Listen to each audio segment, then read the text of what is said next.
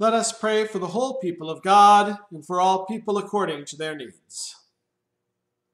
Holy Lord, Heavenly Father, do not let the world distract us from keeping our lamps full.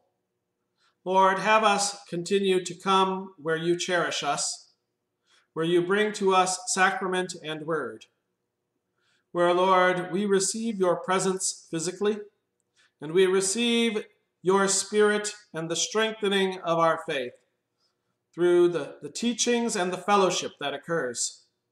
Lord, when we can't come together, when due to disease and other issues we're made to stay home, continue, Lord, to have your word come to us there as well. Do not let us drown in the sorrows and in the troubles and in just the daily functions that otherwise would distract us.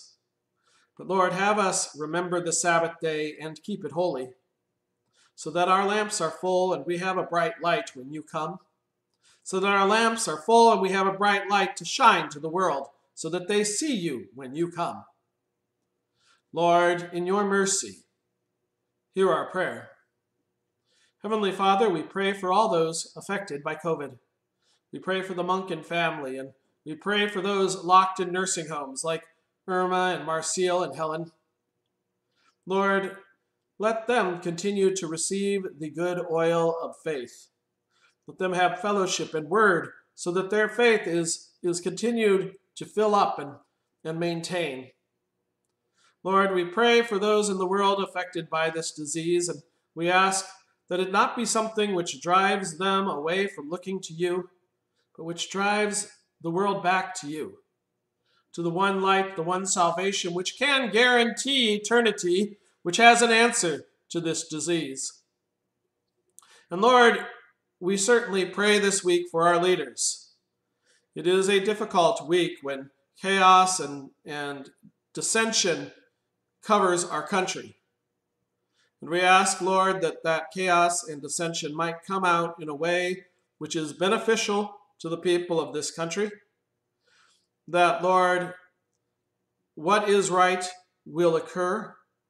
And that, Lord, we know no matter the result that you are still in heaven, that this is still a place where you reign, and that the kingdom is among us, and so all things work together for good, and all authority comes from you.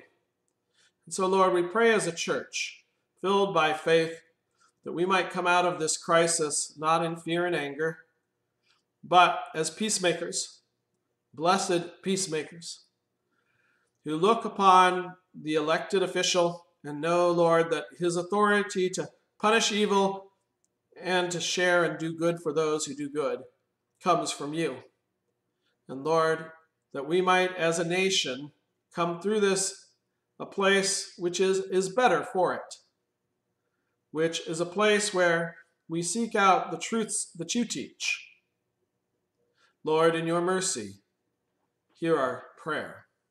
Heavenly Father, we certainly pray for our soldiers, our policemen, our doctors, our emergency workers, our farmers, our teachers, our parents. Bless them with honorable vocations. Fill their lamps so that their faith is strong and doesn't gutter. Protect their lives. Make life good for them. And Lord, we remember those who have special need in our church. Be with Joe, Margie, Marcel, Lois, and Rodney. And Lord, be with Helen, Rick, John, Bev, Eli, Bev, Herman, Marie, Jack, Lois, Bruce, Val, Stuart, and be with Dick. Lord, give them strength and healing. And Lord, bless them with wonderful lives where their faith also is filled, where they know that what comes is better. Lord, in your mercy, hear our prayer. Into your hands, O Lord, we commend all for whom we pray, trusting in your mercy through Jesus Christ our Lord. We sing a hymn of thanks, Lord, as we remember the great gifts that you have given us.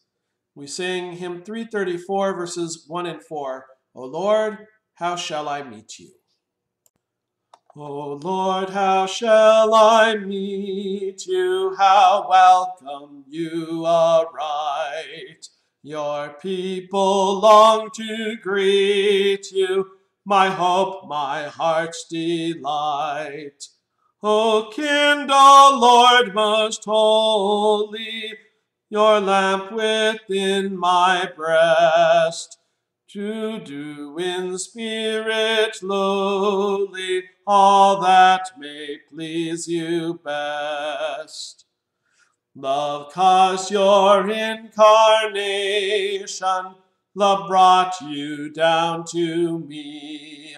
Your thirst for my salvation procured my liberty. Oh, love beyond all telling, that led you to embrace. In love, all love excelling, our lost and fallen race. We join in the Lord's Prayer. Our Father, who art in heaven, hallowed be thy name. Thy kingdom come, thy will be done, on earth as it is in heaven. Give us this day our daily bread, and forgive us our trespasses, as we forgive those who trespass against us. And lead us not into temptation, but deliver us from evil. For thine is the kingdom, and the power, and the glory, forever and ever. Amen. The Lord bless you and keep you. The Lord make his face to shine upon you and be gracious to you. The Lord look upon you with his favor and give you his peace. Amen. Our closing hymn is Rejoice, Rejoice, Believers, hymn 515. Rejoice, rejoice, believers, and let your lights appear.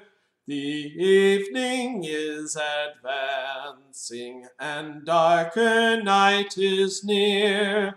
The bridegroom is arising, and soon is drawing nigh. Up, pray, and watch, and wrestle. At midnight comes the cry. The watchers on the mountain proclaim the bridegroom near. Go forth as he approaches, with alleluias clear. The marriage feast is waiting, the gates wide open stand. In triumph cast before him their diadem. Arise, O heirs of glory, the bridegroom is at hand. The saints who hear in patience their cross and sufferings bore shall live and reign forever, when sorrow is no more. Around the throne of glory the Lamb they shall behold. In triumph cast before him their diadems of gold. Our hope and expectation, O Jesus, now appear. Arise, O Son so longed for this benighted sphere. With hearts and hands uplifted, we plead, O Lord, to see the day of earth's redemption that sets your people free. Go in Christ's peace. Amen.